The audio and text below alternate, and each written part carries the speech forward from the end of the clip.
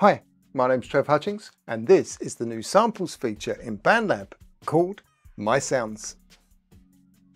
So if you don't already know, if you tap on the screen just below the bottom track, or you tap on an empty space on a track, this sample icon appears. And if you tap on that sample icon, you get access to all these bandlab samples. And there's 3 different groups of samples. If you tap on one-shots, you've got this group of one-shot samples. That is a sample that's designed to be played just once through. And if you tap on loops, you get all these samples that are a specific number of bars long, so you can use them to repeat over and over. And as you can see, there are lots and lots of them. In fact, there are probably quite a few hundred, if not hundreds and hundreds of them. And also on top of that, if you click on packs, you get the packs as well. And if you click on a pack, you'll get another list of samples. And if you click on a sample, you can hear what the sample sounds like. Now, this is not the new part. This has been here for a long time, but you'll notice that there are lots and lots of packs. There's hundreds and hundreds of loops, and there's hundreds and hundreds of one-shots. And although you do have this tab section at the top here where you can say click on voice, and then you get yet again another long list of samples. When you're looking for a specific sample, it's long-winded and takes a long time, and that's okay when you're looking for it for the first time, but if you then want to use it in another song, it's tedious to have to go back and look for it again. So this is where this new feature has appeared. And you'll see at the bottom of the screen here, we've got this little icon. And if you click on that icon, it opens this new section called My Sounds. And if I go back out and tap on it again, you'll see when it first arrives, that little icon has also got My Sounds written next to it. It's exactly the same thing, so if you tap on that, it gets you back to the same screen. Now what you'll see here on this My Sounds screen is you've got 2 tabs at the top. One's Favorites, and if I click on Collections, you've got one that says Collections as well. And in this collection section, this is where you can create, well, I was going to say your own collections, but it's not really. What you actually do is create a collection of your favorite bandlab samples, which obviously makes it a lot easier to find these samples if you need to use them again. So as you can see on the screen here at the moment, it says you don't have any collections yet.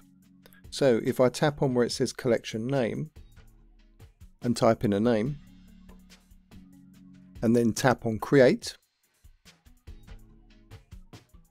you'll see that this new collection has been added. But you'll notice just under the name, I've called this one 1, it says 0 samples. And if I now tap on that collection, you see it opens up and it says no samples have been added yet. So naturally you might think tap on the 3 dots, tap on the 3 dots, and all it says is rename or delete. Or if you tap on the search icon, type in anything you like, just put in a G, and it comes back and say no samples found. So it looks a little bit confusing. You're now thinking, well, how do I get samples into there?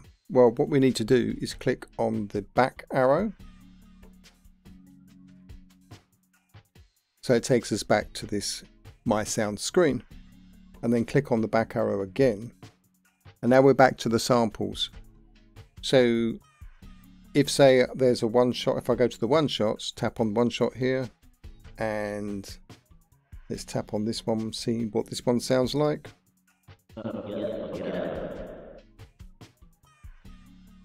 Okay, that's all right. If I want to add that sample to this new collection that I created, I just need to click on the three dots to the right of the sample name, and then click on Add to Collection in this pop-up menu. And then it will take us back to our new collection screen, and then just need to tap on the collection that you want to add it to. So if I tap on this one that I created called 1, we suddenly then go back to the one shot list, but it has actually added that sample to the collection. So if I click on my sounds at the bottom again now, and then go to collections, and then click on my collection 1, you'll see now that sample is in the list. And I can play that sample from there. And if I want to use that sample in my song, I just need to click on the plus icon, and then it will add it to my project. So if I just click on the back arrow again here, and then click on the back arrow again, you'll see that you can also, if we go into packs, if I click on packs, you'll see that these packs have all got a star to the side of them there, which is a favorite star. So if I click on the star next to one of these packs, and then go back into my sounds, you'll see now in this favorite section that pack has been added to my favorite packs. And I can go back to the samples. Let's have a look at the loops here. And if I click on the three dots to the right of one of these samples, let's listen to this one. Okay, let's have that one. If I click on the three dots there, you'll notice in the pop-up I've also got add to favorites, so I can add this to my favorites. And if I go back to my sounds by clicking on the my sounds icon, you'll see now that sample is sitting here in my favorites. And of course I can click on the three dots if I want to, and I can actually then click on add to collection and add it to my collection. So not only have I got that sample in my favorites, but I've also got it in my collection now. And if you want to remove a sample from the collection, just click on the three dots and click on remove from collection. Then click on remove again on the pop-up message. Now if I click on the back arrow again and I click on favorites, if I want to remove the sample from my favorites, I'll just have to click on the three dots and then click on remove from favorites. And if I want to remove the pack from my favorites, I just need to click on the star, which is in the top right corner of the pack image. And then that's gone. Now if I go back to collections, I can click on the three dots here, and if I want to, I can click on rename and rename my collection, or I can click on the three dots and click on delete, then click on delete on the pop-up message. So if you're someone who's been using BandLab samples, you're probably going to find that this is really quite a useful thing to have. If you don't use BandLab samples, then maybe this might encourage you to use some.